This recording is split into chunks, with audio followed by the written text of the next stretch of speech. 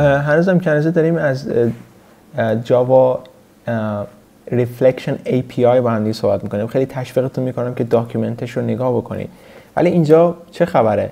نگاه بکنید، من یه مین کلاس دارم به اسم حالا همون مین اینجا و چند تا اینجا چیز دارم، کلاس ساب کلاس دارم. کالاماتا از اولیو اکستنس کرده. نگاه بکنید این مین کلاسمونه. اولیو رو که قبلا داشتیم، همونجوری که میدونید این کدش اگر ندارید همینجوری میتونید ویدیو رو استاپ کنید بنویسید. یه انیومریتور دارم به اسم اولیو کالر، یه انیومریتور دارم به اسم اولیو نیم، یه چند تا چیز دارم، کلاس دارم، ساب کلاس دارم. میارم ساب کلاس ها رو بغل هم دیگه. یکی کالاماتا هست که از اولیو چیکار کرده؟ اکستنس کرده، بهش میگن اینهریت کرده، اینهریتنسه. و سوپرش میدونید چیکار کردیم اینجا؟ ما اسمش رو دادیم کالاماتا، رنگش رو دادیم بلک. یه لوگوریو داریم که از دوباره از اولیو که این هست چیکار کرده؟ اکستنس کرده و اینجا کنستراکتورشه، اسمش گذاشتیم لوگوریو، رنگش رو گذاشتیم بلک. پیکولاین داریم، اینم از اولیو اکستنس کرده، کنستراکتورش اسمش رو گذاشتیم به اصطلاح اسم زیتون رو گذاشتیم پیکولاین و رنگش هم گذاشتیم گرین. خب میام توی مین متدمون، پس فهمیدید چه جوریه دیگه.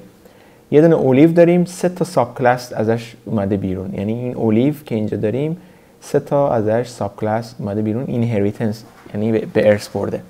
میایم داخل اینجا من چیکار میکنم؟ یه آبجکتی رو درست میکنم، آبجکت، و اسمش رو میذارم او و اون رو مساوی قرار میدم با چی؟ میگم نیو کنستراکتوری که کنستراکتور لوگوریو که این کنستراکتورش بود. من این رو کپی میکنم اینجا، میام توی مینمون پیستش میکنم. خب میام پایین میگم چی؟ یک کلاس و کنترل اسپیس رو میزنم که لنگ آبجکت رو بده. و مثل قبلی چون تایپش رو نمیدونم، نوعش رو نمیدونم، علامت سوال اینجا قرار میدم. و بعد از این چیکار میکنم؟ اسمش رو میذارم سی، اون رو مساوی قرار میدم با آبجکتمون که اسمش او بود دات get class. خب سمیکالون اینجا قرار میدم. میام پایین یه سیس اوت اینجا می نویسم، کنترل اسپیس رو میزنم و داخل این سیس اوت می نویسم چی؟ کلاس نیم 2 نقطه و بعد یه فاصله. وقتی که فاصله رو گذاشتیم چی رو بهش من اپند میکنم؟ c.get name. c.get name در اصل نیم کلاس رو میگیره دیگه، اسم نیم کلاسی رو میگیره که اسمش چیه؟ سوپر کلاس هست، یعنی در اصل اولیو رو میگیره. میام پایین چیکار میکنیم؟ یه فاصله بهش میدم، اینجا یه فاصله میدم که ما تشخیص بدید از کدوم کد متمایز شده. میام دوباره یه کلاس درست میکنم اینجا، کنترل اسپیس رو میزنم و اینجا علامت سوال قرار میدم. چیکار کردیم؟ نداره می نویسیم دیگه، همه رو جاوا واسه ما اکلیپس برای ما ننویسیم. دلم واسه نتبینز تنگ شده و اسمش رو میذاریم سوپ. چرا سوپر نذاشتم؟ چون سوپر در اصل یک کیورد تو جاوا، میبینید سوپ گذاشتم اسمش رو. سوپ خوردنی البته نه. c.get super. بیاین تا این سی رو پیدا بکنید. میبینید سوپر، اگر سوپر کلاس میبینید get super class رو میگیره و به اصطلاح اینجا ما از چیز مساوی یادمون رفت بزنیم و میام پایین چیکار میکنیم؟ می‌نویسیم sys out و کنترل اسپیس رو میزنیم و داخل این می‌نویسیم super class فاصله چی رو اپند میکنیم بهش؟ به اصطلاح soup.get name. soup.get name رو اینجا اپند میکنیم و اسم سوپر کلاس رو به ما میده. حالا همین رو من کپی میکنم. خب این دوتا رو فعلا خب توی چیز قرار میدم، کامنت قرار میدم. خب ران میکنم پکیجمون. چی رو به من نشون داد؟ اسم کلاس رو به من نشون داد. اسم کلاس در اصل لوگوریو رو به من نشون داد. میبینید اسم کلاس لوگوریو هست و اینا رو از کامنت در میارم. حالا خب الان ران میکنم این رو. به من چی میگه؟ میگه اسم سوپر کلاس الان هست چی؟ اولیو. اسم کلاس لیگوریو هست، اسم سوپر کلاس هست اولیو. خب حالا ما چیکار میکنیم؟ میخوایم اسم تاپ کلاس هم پیدا بکنیم. یعنی در از تاپ کلاس که یعنی مثلا کلاس بالایی چیه؟ من این رو مثلا چیکار میکنم؟ کپی میکنم و میام این داخل پایین پیستش میکنم. به جای سوپ مینویسم تاپ، اسمشو میذاریم تاپ get super class. به اصطلاح اینم به جای سی چیکار میکنیمش؟ تاپ رو اینجا نوشتیم. خب به جای سوپر کلاس میذاریم تاپ کلاس، به جای سوپ میزنیم تاپ اسمش رو. و چیکار باید بکنیم دیگه؟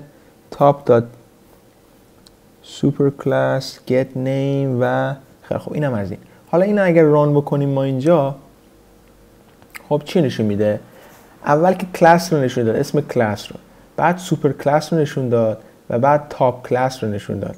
یعنی در از سوپر کلاس و تاپ کلاس رو اینجا داره به شما نشون میده. خب شما همیشه اینو تو میگم، شاید بعضی دارن میگن میشه در از تاپ کلاس اول نشون داد، یعنی سوپر کلاس اول نشون داد و بعد چیکار کرد؟ این هریتش مثلا داون کلاس رو نشون داد. شما همیشه به اصطلاح میگن میرید بالای نردبون. میبینید ما الان داریم اینجا میریم بالای درخت، یعنی از نردبون داریم میریم بالای درخت.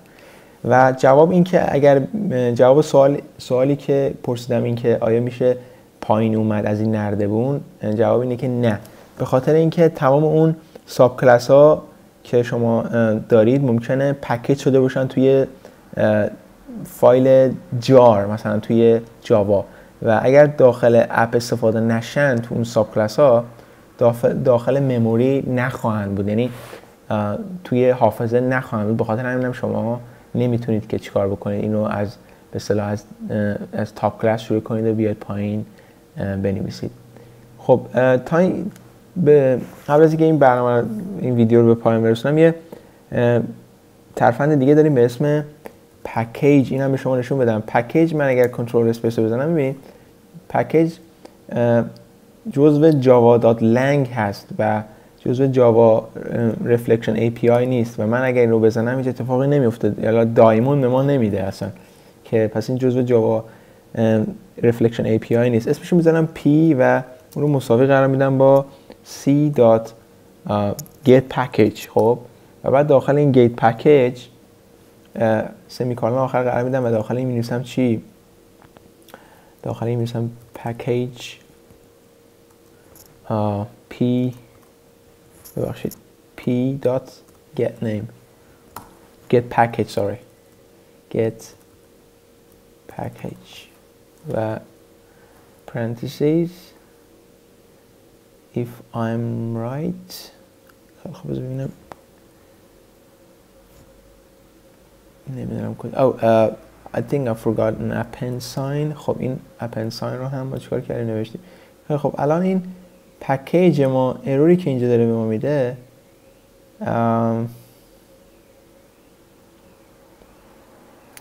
ببینم p رو دوباره دیگه می نویسیم p.getPackage. اگر if I find get package، یعنی اگر پیدا بکنم این get package رو ap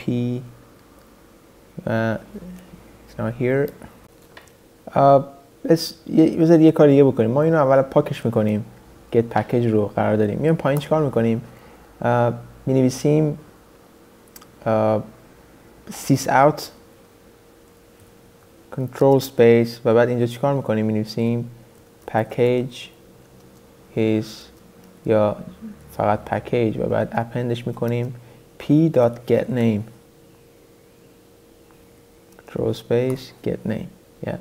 و بعد الان اگر اون ران بکنیم، این گوشه نگاه بکنید، میبینید class name امیر لگوریو، super class امیر اولیو. بعد به این نگاه بکنید و تاپ کلاس هم اولیو هست، پکیج رو هم به شما نشون میده امیر. پس الان فهمیدید که ما داریم اینجا چیکار میکنیم و از این API ها چجوری میتونیم استفاده بکنیم. فعلا بحث API اینجا میبندیم و بهتون خیلی خیلی تشویق میکنم که توی در از کلاس نگاه بکنید و ببینید چه متدهایی رو اینجا داره و بتونید ازش استفاده کنید. در اصل متدها همش اینجاست و میتونید چیکار بکنید؟ از این متدها استفاده بکنید و میبینید که هر کدوم از این متدها رو در اصل کلیک بکنید به شما نشون خواهد داد که چه متد هایی داره. میبینید فور نیم داره، چجوری میتونید ازش استفاده بکنید. نیو اینستنس داره، is اینستنس داره، is assigned assignable form داره، is interface داره، is array، is primitive، is annotation and is synthetic.